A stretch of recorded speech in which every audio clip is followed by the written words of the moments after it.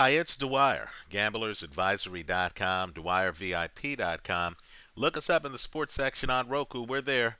Dwyer Boxing and Sports News. On iTunes, Dwyer Boxing News, one word. Remember, the opinion you should follow should be your own. Just consider this video to be a second opinion from a complete stranger online. Well, they're going to do it again for the 168-pound title.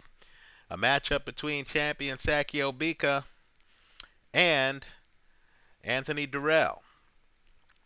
Now, understand, whenever you see rematches like this between two guys who are huge punchers, and I mean huge punchers, Dirrell has something like an 80% KO ratio. Understand, when you see a fighter like Sakio Bika with a greater than 50% KO ratio who has fought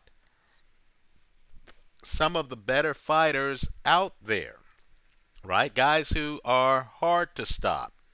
Andre Ward, still unbeaten. Joe Calzaghe, still unbeaten.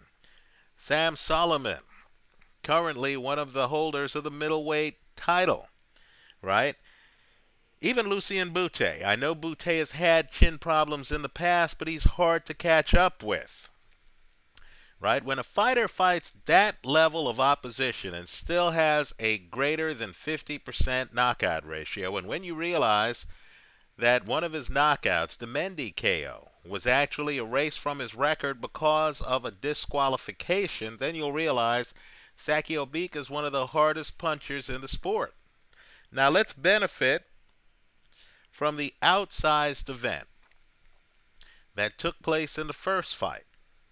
Right? In the first fight, somehow, curiously, that first fight went the distance.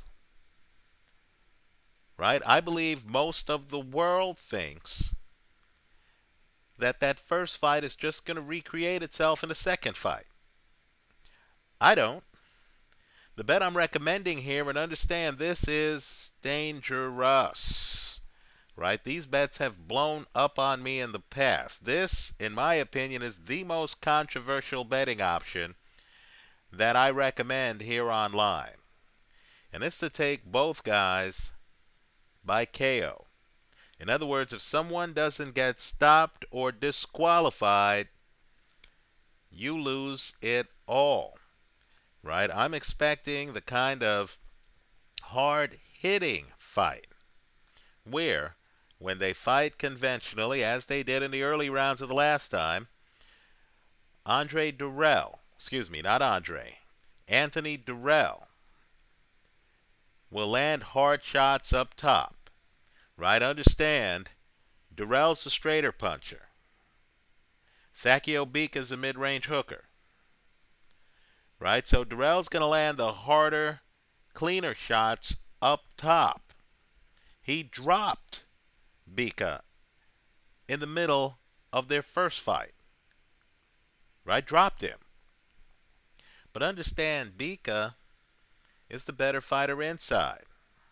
Bika was landing devastating body punches on Anthony Dirrell, especially in the 11th round of their first fight. I've posted a link to the video of that 11th round on my channel page. Right? Now, when you realize that these guys are both big hitters, when you realize that both of these guys see themselves as punchers, right? Neither guy was doing a lot, in my opinion, to avoid getting hit in the first fight. Right? Both guys were swinging for the fences. And when you realize that both guys firmly believe that they have the punch to take the other guy out, right? Dirrell, of course, got a knockdown in the first fight. Bika, of course, knows that in the 11th round and the beginning of the 12th round, he was landing some big punches on Anthony Dirrell.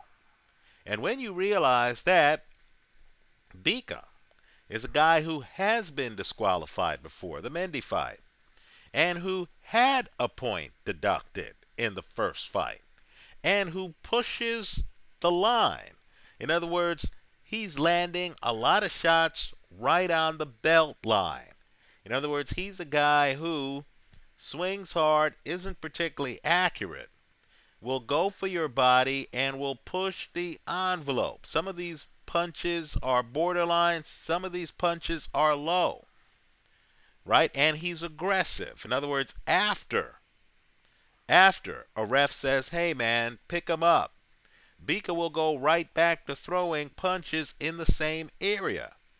When you add all of that up, and when you include the fact that they're fighting at the StubHub Center, understand every venue has its own eccentricities, right? In Germany, for example, the crowd really likes precision, right? And the crowd is well behaved. So you'll watch a German fight and they'll appreciate a good jab, right? Felix Sturm is the man for them. Vladimir Klitschko is the man for them, right? You go to the UK, right? And the UK likes theater. So the ring entrance is huge, right? It's huge, right? The people are, screaming. They're passionate. The fighters get into it, right? UK fans don't want to see a boring fight. They want to see volume. They want to see activity. Not a great, crisp, clean, precise jab. They want to see volume and some noise. The StubHub Center, Southern California. Their kind of fight was the fight that took place, the Robert Guerrero last fight. Right? This is a crowd that doesn't like guys who work a back foot. Right? I would call the StubHub Center a place where the crowd will literally boo you. They'll boo you if it looks like you're running too much around the ring. Right? I think these guys are going to come in. They're going to want to throw bombs. I think the crowd is going to be into the idea of them throwing bombs. I think the fighters are going to get egged on. I think somebody is going to get stopped in this fight. Let me just say this, though. Let's talk about how risky this is. I've made this prediction on other fights. Recently, the Brandon Rios-Diego Chavez fight. Now, it worked out. But if you followed me on this bet, you were sweating. Right? The beginning of the fight looked like that fight wasn't going to go 5 rounds. Right? Both guys met in the middle of the ring. They emptied the gun. Then weird things started happening. Right? Diego Chavez looked great on his back foot. I'll give him that in the middle of the fight. But then fouling started happening. This was the fight where Diego Chavez tries to lace Brandon Rios. This was the fight where Diego Chavez gets Rios in a headlock and then drops to the canvas. This was the fight where the referee finally saw enough and disqualified Diego Chavez. Now, don't get me wrong. I was happy for the disqualification, right? I'm not going to give any money back to the casino, right? You win the bet, read the rules for your casino. But out here, you win the bet if there's a KO or a disqualification, right? But just understand that a fighter like Diego Chavez can actually slow down the pace of a fight and can actually give himself an opportunity to survive in the fight. He was getting hit with brutal body shots by doing things like the takedown move that literally buys a fighter something like 20 seconds. Understand, the fighters go to the canvas, right? Then, people are like, what's going on here? Then, of course, the fighters get off the canvas. The referee will then go over to the fighter who was thrown to the canvas and will say, hey, are you all right? Then the ref will berate both fighters or berate one fighter and say, look, you do this again, I'm going to disqualify you. Right? By the time the referee gets the fighters back together, The guy who was in danger of getting stopped, who was getting hit with body shots, who needed a way out, has somehow bought himself 15, 20 seconds.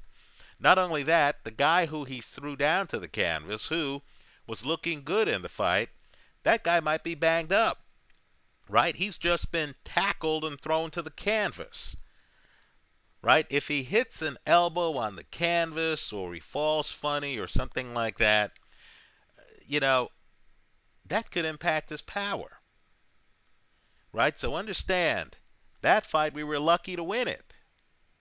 That fight easily could have gone the distance because, in my opinion, of tactics a little bit outside the lines, right? Another fight, I didn't call this fight as, both guys by KO, but another fight where a KO could have resulted was that Calzaghe-Bernard Hopkins fight, right? Hopkins is buying time in that fight.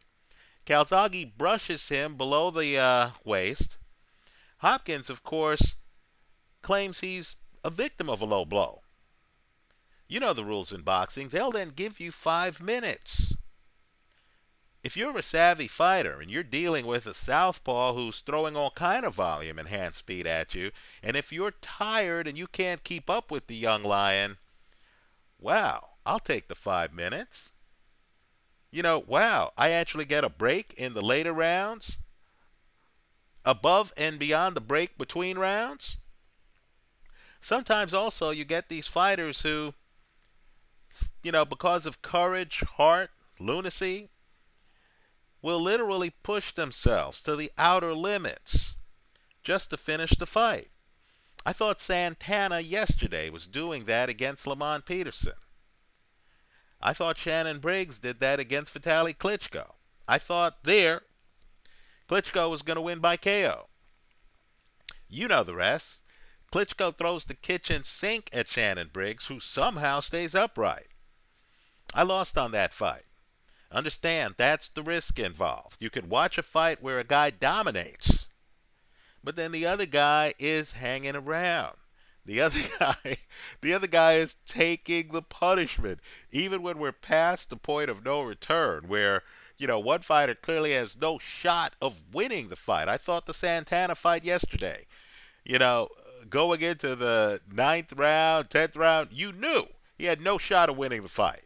But the guy was taking all kinds of punishment until finally a member of the New York State Athletic Commission hopped on the ring apron and went like this.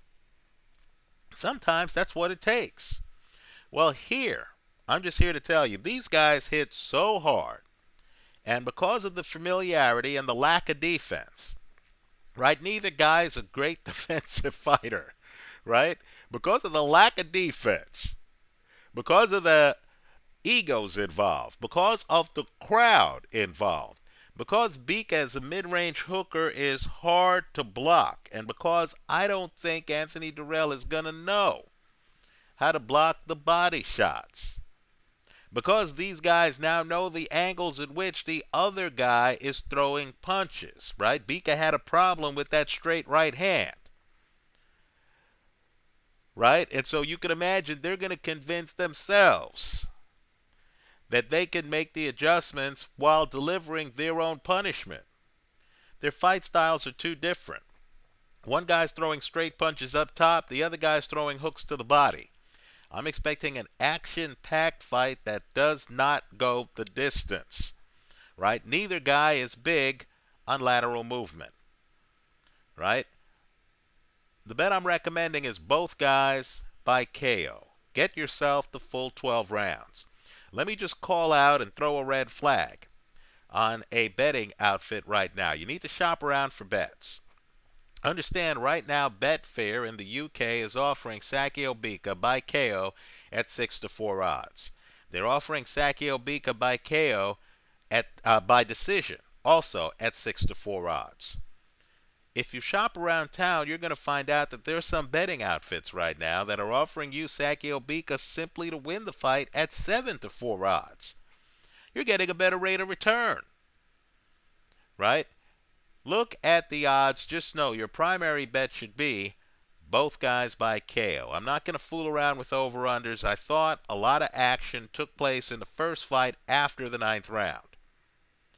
Right? So I like both guys by KO. I think it's a blessing because Sakio Bika, a big puncher, has been in against Marco Antonio Parabin, a hard guy to stop. That fight went the distance. Then, of course, his fight against Andre Dirrell went the distance.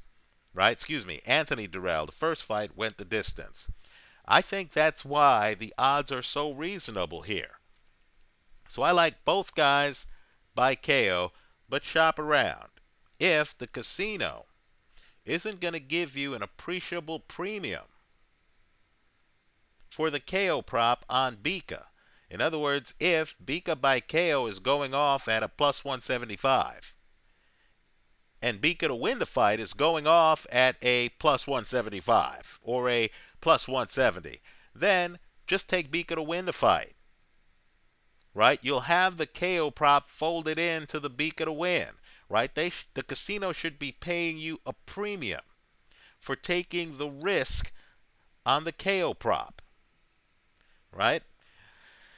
Hope I haven't confused you too much. Just understand, I don't think this fight goes the distance. I'm expecting the bullets to fly. Neither guy is defensively gifted.